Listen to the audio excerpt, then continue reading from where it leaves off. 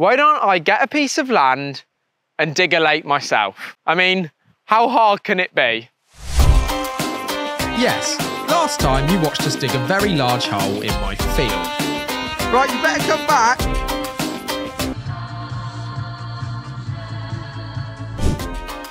We excavated thousands of tons of soil to create a lake. Damo managed to go through several dumpers.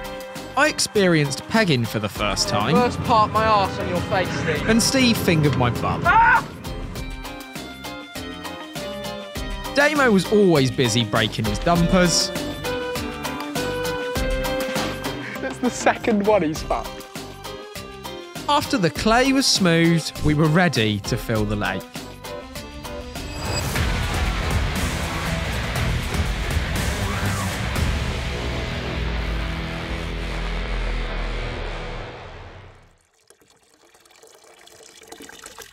Filling a lake is very different to filling up a paddling pool. Literally hundreds of thousands of litres of water are needed to fill it up, and it really does take weeks. Now, some people are lucky enough to have a water source like a stream or a river nearby to their site. However, we're not so lucky. Therefore, we needed to come up with another plan. Now, many of you will say we should have used a borehole to fill this lake up. You're probably right.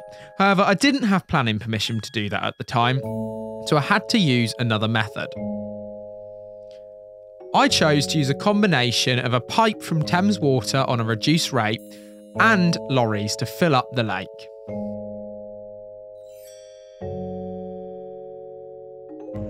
So I have just returned. It is the first morning after I've returned from Germany, where I got scared the shit out of.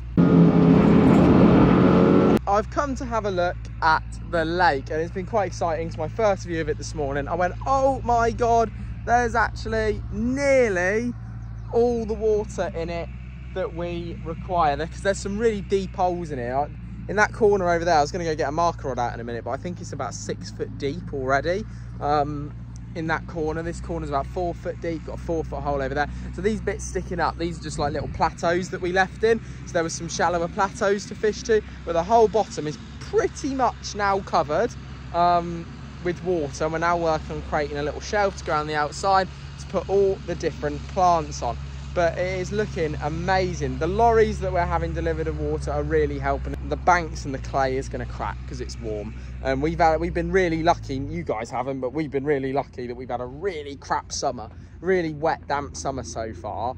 That means that we haven't had too much cracking in the clay, which is why it's important now we got the bottom covered that we just get the thing filled up as quick as possible really, and get that clay nice and wet so it doesn't have a chance to crack, and cracks mean leaks. So that is where we're currently at. The water is looking stunning and blue, and I can't wait to see how fast it actually fills up. Now, every day, the pipe from Thames Water was putting in around 25,000 litres. However, a lorry could deliver 30,000 litres of water at once, and we could have up to 3 per day, meaning that we could get about 110,000 litres of water in using the combination of the two.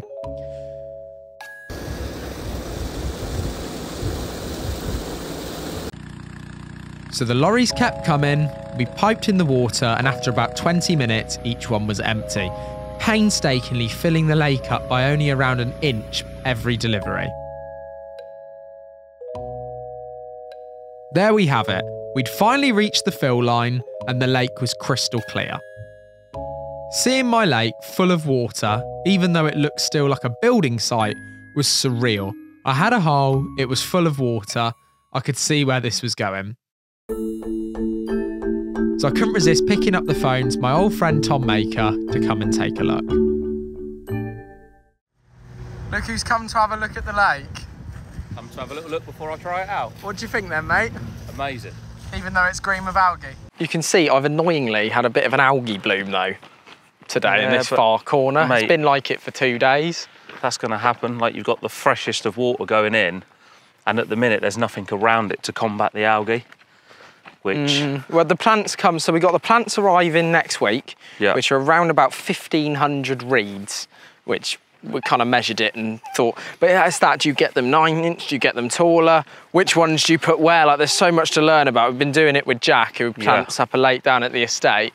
But everyone's got a different opinion, you know, of what to put in and where. But the only opinion and if I would be the same, if I ever built a lake, the only opinion I'd ever listen to is someone that's built a lake.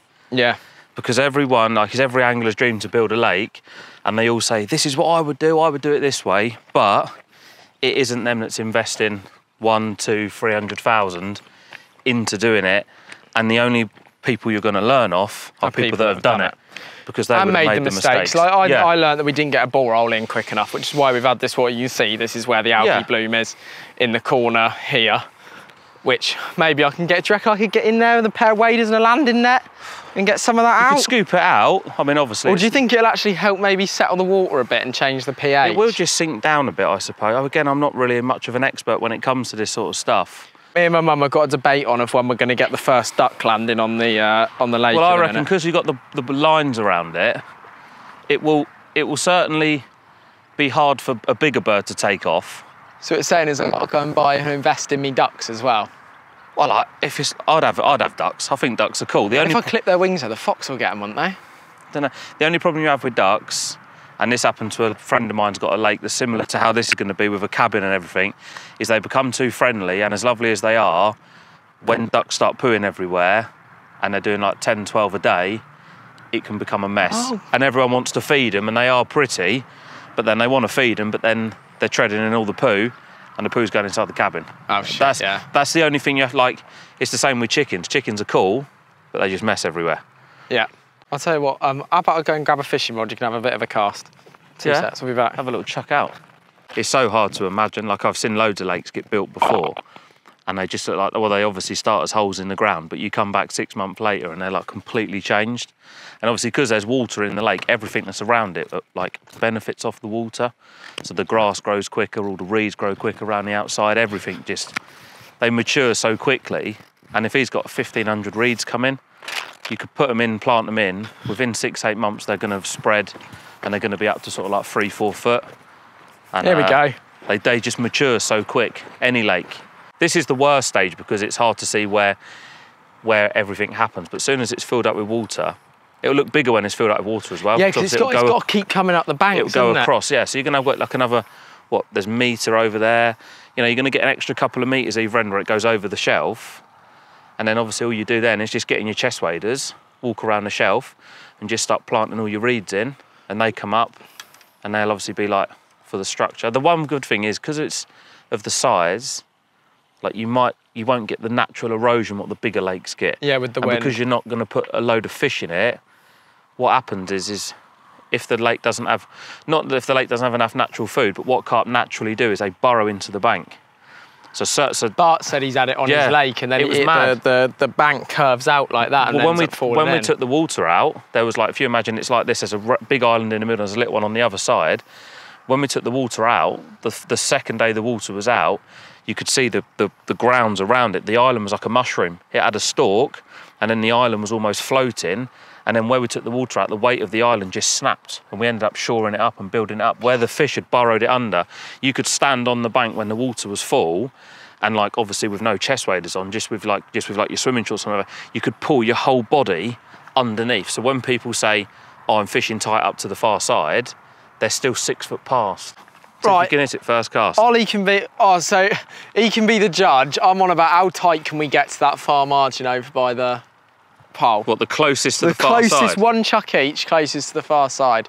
So here is the benchmarks. I know you're the other-handed to me, aren't you? No odds to me. I don't think I've hit that hard enough, no. It's not bad. No!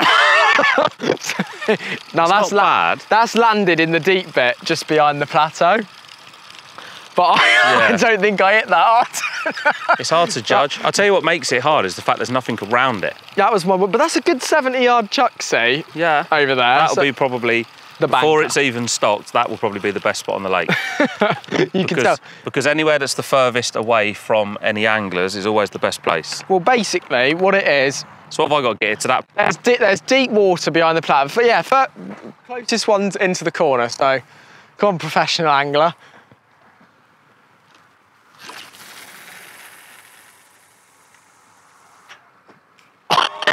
just won that by about a foot. But Yeah. do you That's a feel nice cast. Do you feel the drop in that corner over there? Yeah, but what's also good is a lot of people nowadays don't always have 12-foot rods. So I've just proved there that you can reach anywhere on here with a 9-foot rod. Yeah. So if you haven't got a 12-foot rod, you can And come and fish here. I think 9-foot rods are kind of are going to be brilliant for here, because I don't think you wouldn't want a 12 or 13 footer on here. With the cabin, like a lot of the people that will be coming will be with a family. So it's like you're going to book to come here for the fishing, but you might have a car where you can't put a 6-foot rod holdall through, but you can put a rod holdall that will accommodate 9-foot rods in. So, and you can still pack the family in and bring your fishing gear. The lake's perfect. Yep. Well, I think the guys will probably be prioritising the kit, to be fair. Let's have a Well, I wander. would prioritise the kit if it was me, yeah. Let's have a wander around. A couple of guys in machines and a bit of material brought in, and everything just changes instantly. This is so weird, all the algae collected over the air yesterday. I suppose it's bothering me more, but you're going to grab some blue dye, aren't you, from, is it The RH? algae's like something you've just got to think of, like, if there's a stagnant puddle, there's algae always grows on the top of it. But as soon as it rains or it splashes out, it goes, you know, and there's, at the minute the water's coming in, it's brand new, isn't it? Like, it's like filling up a bathtub, it's brand new. Yeah. So until you've got everything that's natural in place, like I say, I'm not like an expert, like, but only what I see over the years where I fish. You described it earlier as you got Polaroid glasses on, and that means the light can't get to your eyes as easy, Yeah. so you got that film. So I'm going to put the blue dye in, which many people see in different lakes around the country. Yeah. And that basically stops that algae It's problem like over having there. that on the top of the water. So it means the light can't hit the bottom, It just yeah? doesn't penetrate. You'll notice with lakes that are mega weedy, where I believe now we're out of the EU, or it's something to do with the EU law, the powder that people used to put in lakes is now illegal in the UK, which is why it was replaced with the dye. So they dye the lakes blue to put like a polarising filter over the lake, so to speak, and it just stops the sunlight from penetrating through the water. Yep. And it cuts down on algae. I mean, Rob Ailes, he owns probably the best day ticket complex alongside Linear. You've got Farlow's, and Rob looks after his fish like babies. Yeah. And all of his lakes have the blue dye in. In terms of how much those lakes are looked after, I think RH would be. Oh, yeah, I would say, number like, one. yeah, Rob is like your benchmark of how people should look after a fishery. You know, if you've got people coming down and the lake's covered in weed, you know, they've travelled a long way, they're here on holiday, they want nice, convenient fishing, and as well, it looks nice. Yeah, And it does. It just gives you a peace of mind. That's what Bart said earlier. He loves how blue it is on Acorn. But it gives you a peace of mind that you've done everything you can to stop it. Like, some things natural you can't stop, but... And you've got to put it in on a windy day, right, where it can blow across. Oh, it's amazing stuff. Like, it's hard to explain. You imagine having like a bottle of blackcurrant, like 2 litres. If you poured it in this corner now, it wouldn't change the colour at all. But you could pour 2 litres in here, and in the morning it would look like the ocean. Like, it's so concentrated. I couldn't believe it when I first saw it. It's the most concentrated dye I have ever seen anywhere. Better than Robinson's. Yeah, but it would make this, like, it would look amazing. So I bought an aerator last night, Yeah. same ones as they use in their stock ponds. Because I know you can have the ones I've seen at RH on the bottom of the lake with the bubbles, but I've Yeah. always traditionally seen, and I quite like the noise of Yeah. the kind of fluffy up the water one. So we've got one of those coming into this corner Yeah. next week down by the balancing pipe, which are probably wondering what the hell is a balancing pipe. So let me explain. So this right here doesn't look like much, but this is actually my balancing pipe. So this is how I can control the water level within the lake. It goes under the road and is connected to a French drain system to get the water away from here and down the road towards where it needs to go. Basically how it works is the water level will naturally sit around about here. And if you start to get a period of prolonged rain, we have loads of rainfall in a short period of time, the lake will rise and obviously overflow, just like your sink or bath at home, straight into that pipe. However, sometimes there's periods where a lake owner, especially moving towards the winter, or if there's been a slight worry about an oxygen crash, want to get rid of water a lot quicker. And this is how I do that. Basically, this pipe unscrews and has a black seal the whole way round it. And that means that if the water is here, if I removed this pipe, I could drop the lake by a foot instantly, pump some more water into it and start to do a water change, because the oxygen crashes are becoming more common now. We're getting hotter summers and the temperatures are changing. There was one in a local town from me just last week and all the fish in the lake died. So we've got to be able to think about these things and got to be able to think about how to drain the lake. Now, you just heard me talking with Tom about dye, and a short while later, he dropped off a container from the guys at RH Fisheries. It's amazing how little of this stuff you actually need. I literally used 7 1-litre cupfuls of this highly concentrated blue dye to dye the whole lake blue. Slipping into my waders on a slightly windier day, with Steve to help, I did my best to distribute the dye whilst trying not to fall in the deep gullies and the water go over my waders. Sadly, this did not happen to Steve's amusement. However, eventually I did get the job done.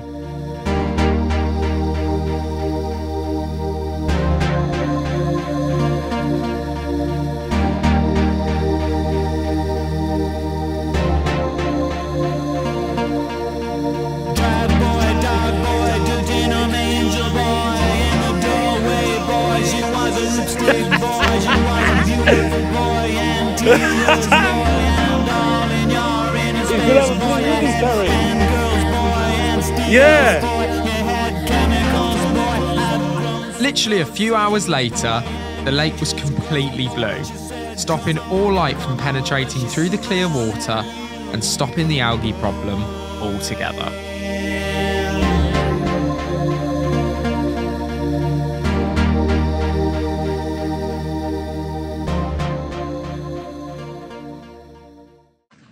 Good morning. Although it's not really a good morning, because after everything's been going so smoothly, we have a leak. And we definitely know it's a leak, and a fast one, because water is flowing out the pipe down to the left of the lake at quite a rate, and it's blue. So that makes us think that it's got to be coming through a pipe to be going at that rate. So that makes us then think that what's happening is the water is escaping through a land drain. It's dropping by about that much the lake over 24 hours, which means that is about 10 to 15,000 litres of water escaping and going down that ditch. And it's filling up the ditch and then backing up, which is a good thing because we know the ditch works. Bad thing, I've had to get Martin back and we're just about to try and find the leak. We fucking found it then? Yeah, I got it, man. Bastard. Is that it there? Yeah.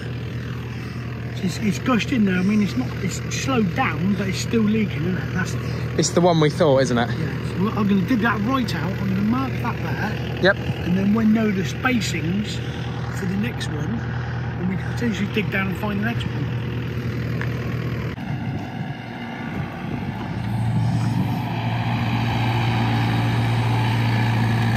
So in the process of fixing a leak, I've actually created a problem. And I've flooded the ditch that they are coming to fit the power cable to the lodge on in a couple of weeks. So what I've had to do, and I don't actually know if the leak is fixed until I kind of empty this ditch out and it stays dry. So what I've had to do is hire a pump, which I've never used before, from my local hire station in Farringdon. And I'm trying to set it up. So I've just spent about 20 minutes untangling it. You can see down here how much water, it's all blue, has flooded down this ditch. And that is what I'm trying to fix and solve. So let's see how we get on. It was obviously quite easy to tell when the lake leaks and fills something up, because what happens is the ditches go blue, because I dyed the lake blue. I didn't actually think that that would be quite handy in telling me if the lake was leaking, but it's been brilliant so far. And normally what keeps happening, I'm hoping this has gone down. Oh, this is good. The ditch is no longer blue and there's not a lot of water in there.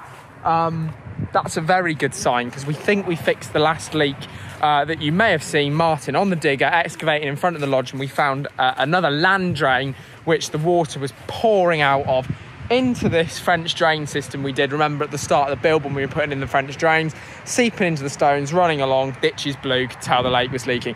But as I say, we tried to put in an electricity trench for the cable that I need to connect up to, because I've got a cable here, which the electricity company is coming out to fit. They're connecting basically to the mains that goes to my house. So we've had to dig in and around the cable in a trench up to the back of the lodge, which I've now flooded, ruining all the sound and all the rest of it. So that is what I'm trying to fix. Right, I've done it, I've done a thing. You can see this is now really flowing down to the hole, which is pumping it out, because I think there's a surface water level.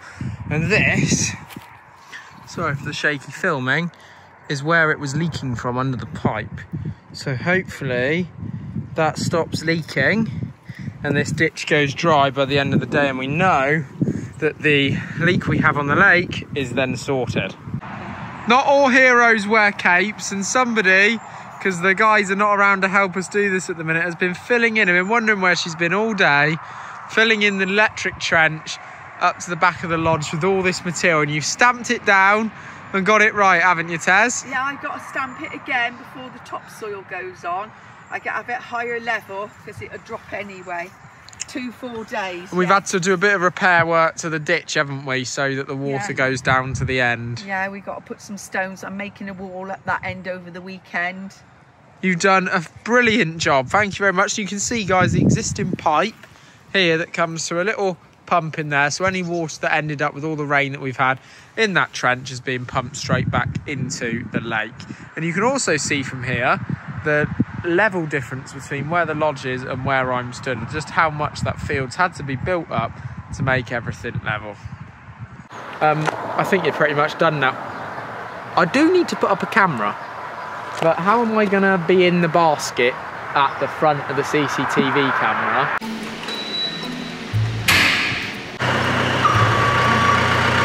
I need to put a CCTV camera up there because we've had a few things happen recently that's been interesting, and we put this pole in really graciously with Jack a little while ago.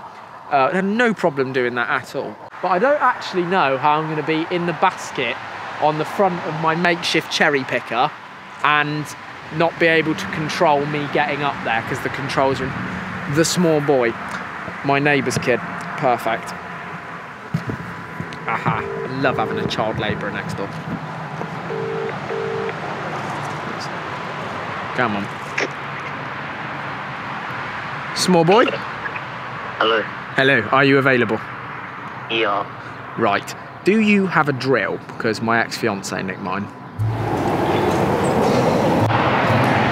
Could you potentially bring a drill and a couple of screws down to mine, and I'm going to get you to get in a JCB. Have you ever been in a JCB before? Yeah. Kind of, yeah. Kind of, that'd do. That attaches to the fork to get out. So you take that over to steel thing. I'm going to get you to send me up in the basket of a JCB so that I can put a CCTV camera on a pole. Sound alright? Well, do you need big screws? I don't know. Any screws.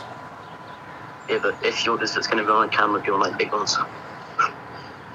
I don't know. Could you just bring some screws? Yeah. That's it. Keep going. Hey, great. If you break your thumb, I've not got the money to deal with that. I spent it all on planning permission. Yeah, okay. All right, phenomenal. I'll see you in a minute. That's in a minute. Right. Right, I'll go get the key. Right, welcome to a JCB load-on. I don't want you to manoeuvre it, I'll manoeuvre it where it needs to go. So that is both of them together.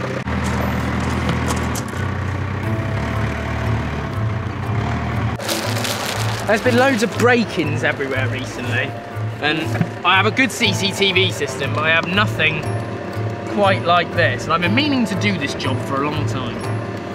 Be prepared, be Reolink. Oh, I'm prepared. Tilt it a bit more, just what you did again then. No, no, no.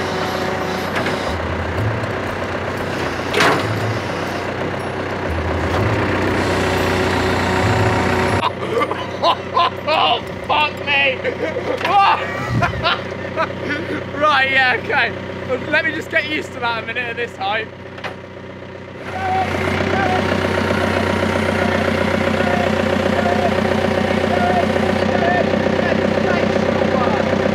Right, this is going to be the bit that I'm not going to enjoy. Are we ready? Oh, fucking, that is horrible! That is horrible! Right, but we're not going anywhere, I don't think. Oh, that's not nice. Right. Perfection! I feel like I should have had a GoPro head mount on here or something.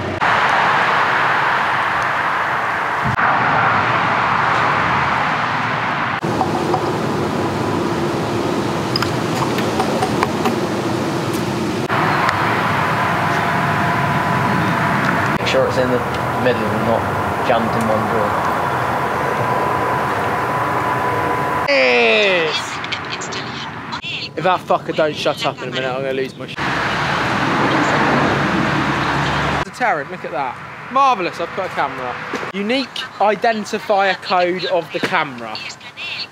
How would I know that? Find your UID number on the body of your camera. The UID number is printed below the QR code, which is what I thought. That's cool, right.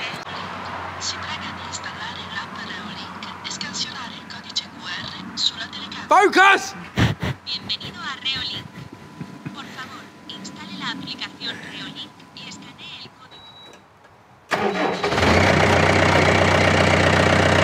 Right, phenomenal.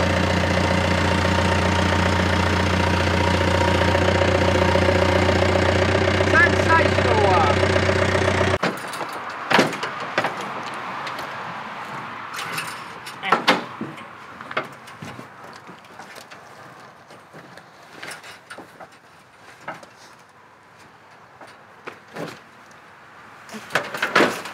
We made it.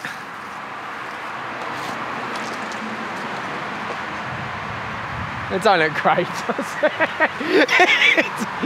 It don't look great. Oh dear. Well, I'll get Bold Steve to sort it out.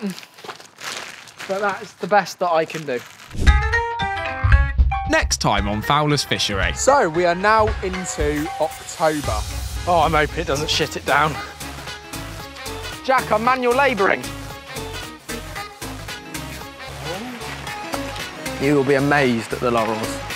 And that's what's specified in the landscaping plan. Yeah, so it'll be quite they're good lovely ones. to keep the planners happy. Yeah.